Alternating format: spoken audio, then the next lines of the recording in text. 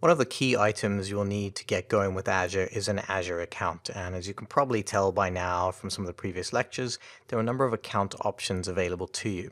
In this demonstration, we're going to focus on creating a simple trial account to get you going. So we'll start off in our web browser. Okay, and here we are in the web browser, and as you can see, I'm at azure.microsoft.com/en-us/free. You can also just Google that, Azure free account, and it will take you to this page. And the first thing you'll see is it says create your Azure free account today, get started with 12 months of free services. And if you scroll down, you'll see what you get with the free account, which is 12 months of services, but $200 of credit. So all the services that we use throughout the course, and if you're exploring with Azure, will cost a certain amount of money.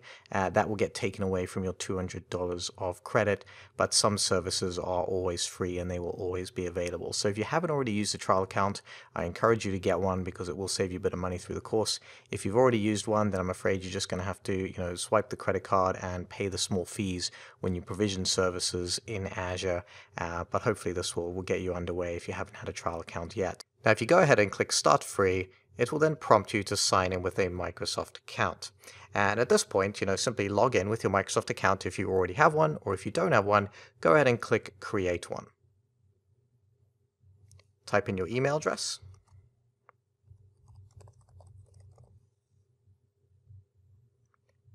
Type in a password.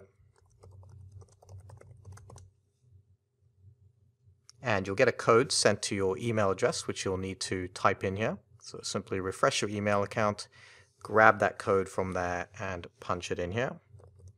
And then decide if you want to receive the Microsoft promotional emails or not.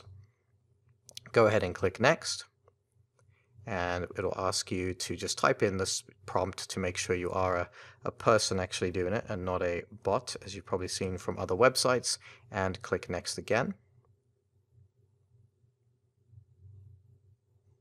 At this point, it also asks you if you want to stay signed in. So this will reduce the number of times you're asked to sign in. This is very useful, otherwise you'll get prompted repeatedly as you sign into different Microsoft services. So we'll click Yes for that.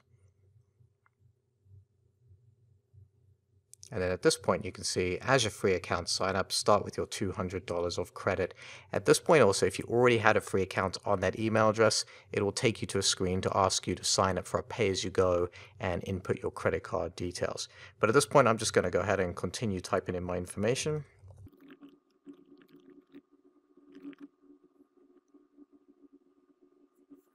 And after you type in your phone number, you'll hit text me or call me, and it will send a verification code to you, which you also need to punch in here. That's just verifying your phone number.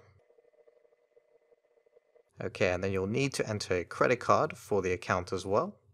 So I'm just going to skim through this. And after you've entered the credit card information and click Next, it will then prompt you to accept the agreement. This is the subscription agreement, the offer details that surround the free offer that you're being given, and the privacy statement. So either read through all those, and then when you're done, go ahead and click the box here, and then click Sign Up. Okay, when all that's completed, you'll see you're ready to start with Azure, and you can go ahead and go to the portal. Okay, here we are. Welcome to Microsoft Azure. You can start the tour. That'll give you a tour around everything here, and we can choose maybe later if we don't want to do that now. And then on the top right, you can see this is the account that you've signed into, and it also prompts you to say, hey, you've got $200 of credit remaining. In fact, if we go to all services as well and choose subscriptions, so we can type in subscriptions, or you can just select it on the right here from the general menu. I would favorite this as well to the menu on the left-hand side. So you click the star, that favorites it for you because you'll go to subscriptions a lot throughout the course. Click subscriptions, and you will see in here your free trial that is available. We can click the free trial. And here you can see the subscription.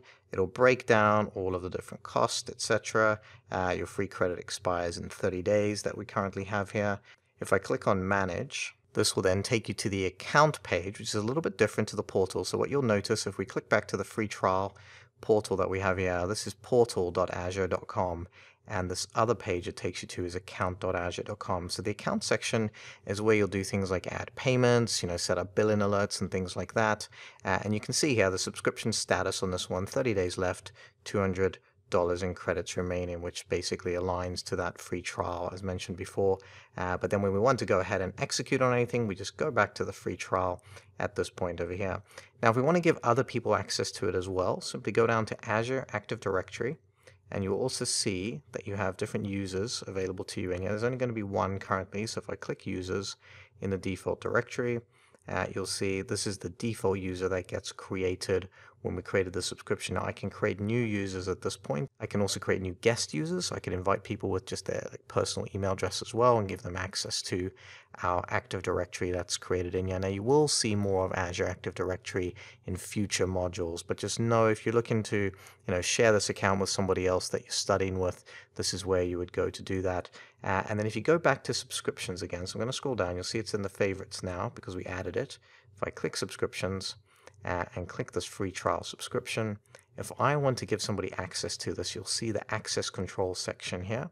So I click access control, and while I do have Azure Active Directory to create users, etc., I do need to assign rights to the subscription if I want somebody to be able to access it and have full administrative rights over it. So I can click add role assignment, and at this point I would select the role.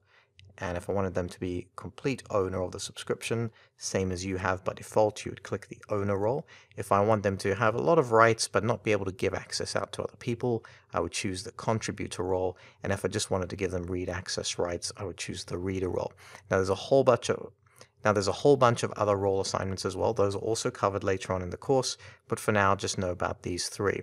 And if I click owner, what I would do then is assign access to either an Azure AD user, group, or service principal. And if I'd created that user from the Azure Active Directory section I just showed you, that user would appear here, and then I could basically assign them the access. But for right now, it's an empty account, so there's nothing to assign. It's only me, my email address that essentially is in there right now. And so with that, this concludes this demonstration, and hopefully we'll get you up and running, getting your trial account set up so you can continue on with the course.